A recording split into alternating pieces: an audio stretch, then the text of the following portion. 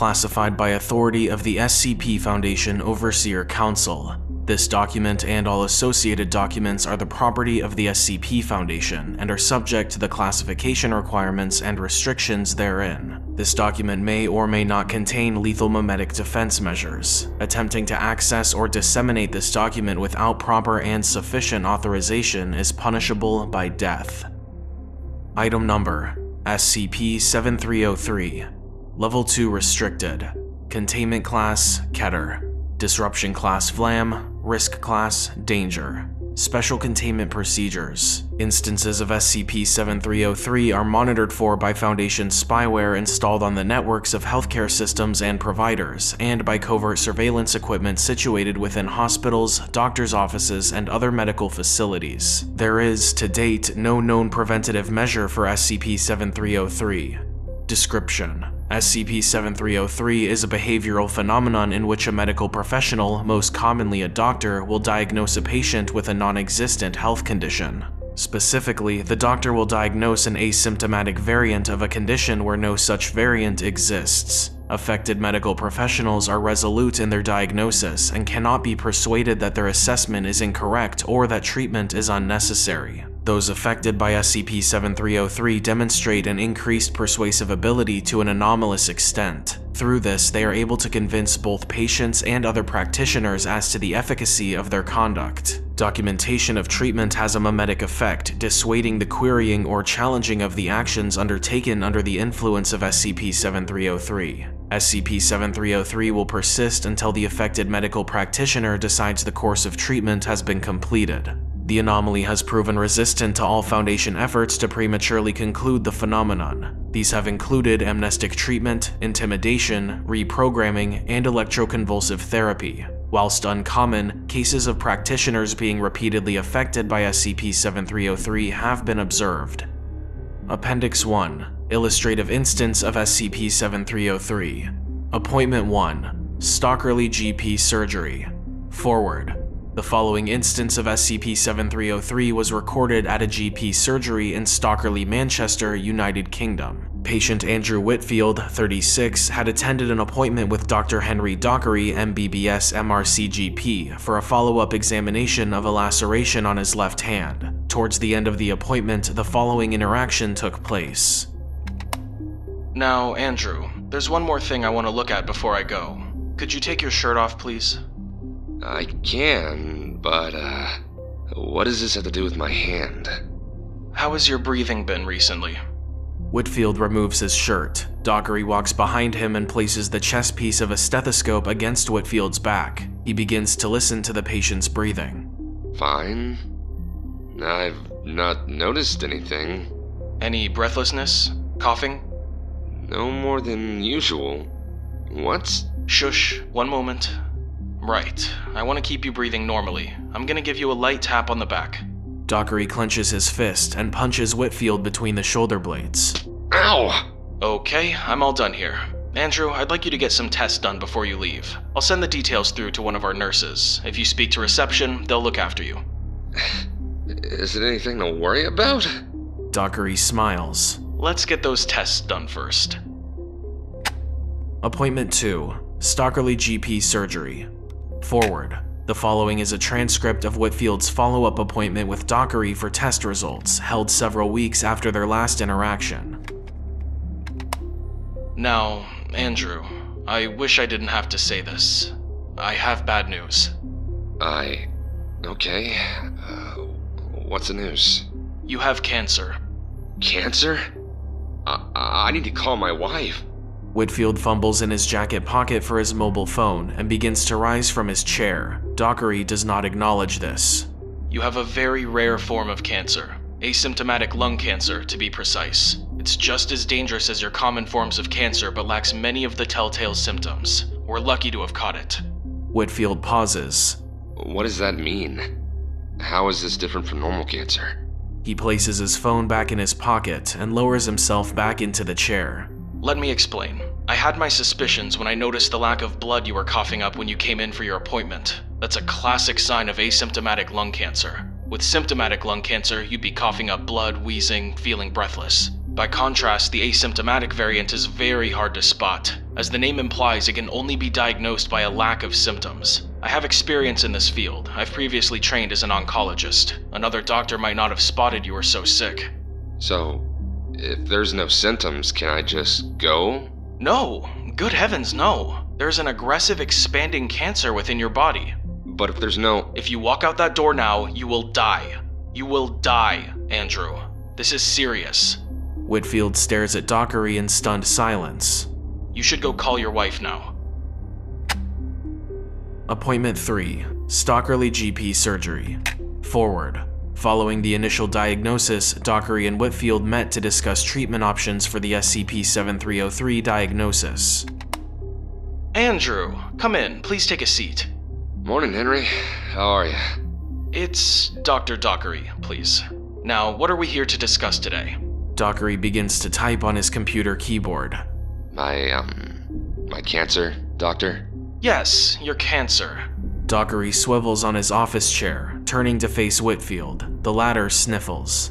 So, with normal cancer, the regular variety, you'd have tumorous growths throughout your body, growing like weeds. One of the primary methods of treatment would be surgery, physically excising the cancer from your body, plucking it out. Okay. But we can't do that with your cancer. As it is asymptomatic, there are no tumors, so we need to explore other options. Whitfield's sniffle has progressed to a silent cry. Now, don't be despondent. We can fight this thing. As we can't rely on surgery, our best bet will be a combination of chemotherapy and radiotherapy. For the former, we'll inject you with a variety of anti-cancer drugs, and with the latter, we'll expose your body to large amounts of radiation in a controlled manner. We need to start quickly before the cancer spreads. These treatments come with side effects, however. Hair loss, nausea, vomiting, fatigue. Whitfield's crying intensifies. Let me get you some material to read in the waiting room. Appointment 7. Stockerly GP Surgery. Forward. Whitfield meets with Dockery to receive an update on the status of his asymptomatic lung cancer. The former is joined by his wife, Helen Whitfield, denoted in transcript as H-Whitfield. Andrew, good to see you. Andrew and Helen Whitfield enter Dockery's office. Doctor, this is my wife, Hel... He pauses mid-sentence before exiting the room at speed. He makes his way towards the surgery's toilets and proceeds to vomit profusely. He struggled with the treatment recently. That's the third. We should wait until the patient is here before discussing this. Oh, I understand. Dockery turns to his computer and proceeds to check his emails. Helen Whitfield stands idly by the office door in silence. After 4 minutes, Andrew Whitfield returns. Shall we start that again? Helen, lovely to meet you. Andrew's told me so much about you. Helen Whitfield guides her husband over to the office chairs. They both sit. Helen was telling me all about your treatment. She said it's been difficult recently? Whitfield fiddles with a bandage on his arm, placed over the entry point for the chemotherapy intravenous drip. I've expended my sick leave at work. We have savings, but it's been a stressful time. I can imagine. Silence. Now, your cancer. When asymptomatic cancers progress into the late stages, they can, in fact, begin to develop symptoms. Well, we're seeing some of these symptoms in you. Hair loss, nausea and vomiting, fatigue. Textbook examples of stage 3 asymptomatic lung. The Whitfields grasp each other's hands. There's something else we need to discuss too. I have your most recent test results here, and your urine samples came up clean. No blood, no protein, or leukocytes. Okay, so there's some good news. Please let me finish. I've also noticed, Andrew, the color of your skin. There's a distinct lack of yellow coloration. The same for your sclera. They're white as snow. What does this mean? Those sound like positive things, right, Andrew? She turns to her husband and caresses his arm. Oh, Helen. You warned me this might happen. The cancer. It's spread. Andrew now has asymptomatic liver and asymptomatic kidney cancer. I'll arrange with the hospital to increase treatment dosages. Helen stands from her chair and hugs her husband, kissing his cheek as she does. You can beat this. I know you can. I truly wish I had better news for you. Appointment 12. Stockerly GP Surgery. Forward. The following appointment took place several months into Whitfield's treatment. He has undergone several rounds of chemotherapy, overseen by Dr. Dockery. So, the latest test results are back, and I've looked them over. I'm sorry, the cancer has progressed further.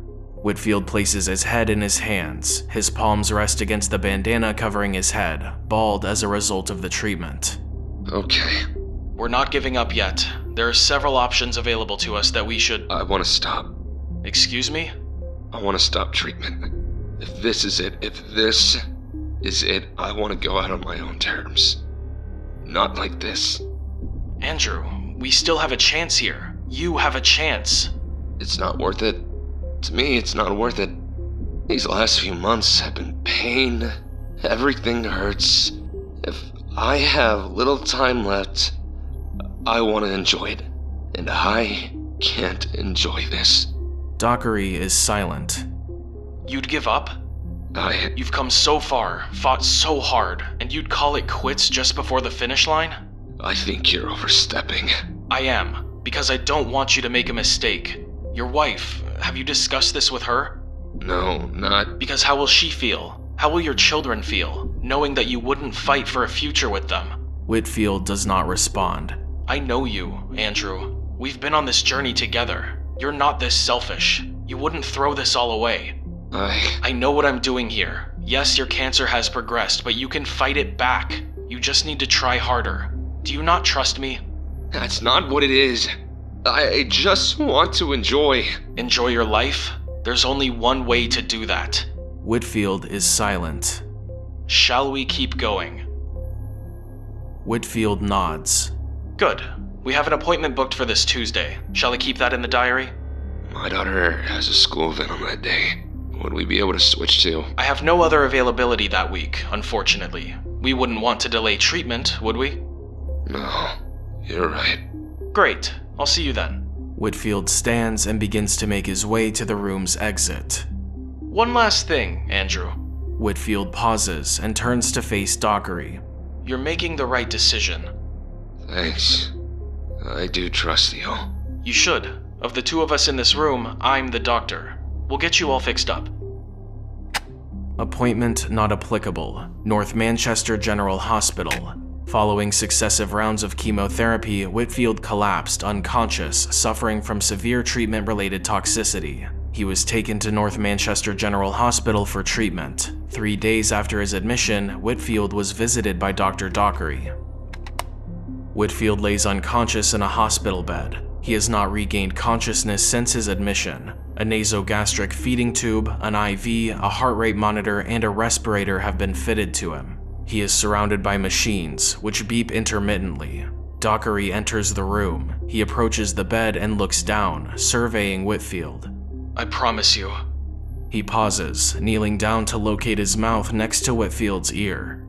I promise you I did everything I could. Dockery stands in silence over Whitfield for 5 minutes. He exits the room. Afterward, 4 hours after Dockery's visit, Whitfield passed away. Current Foundation estimations stand at 82.1% of medical professionals worldwide experiencing SCP-7303 over the course of their careers. Due to the impact active intervention in SCP-7303 instances would have on medical services and the level of Foundation resources required for proactive containment, the Ethics Committee has deemed the occurrence of SCP-7303 an acceptable deviation from normality.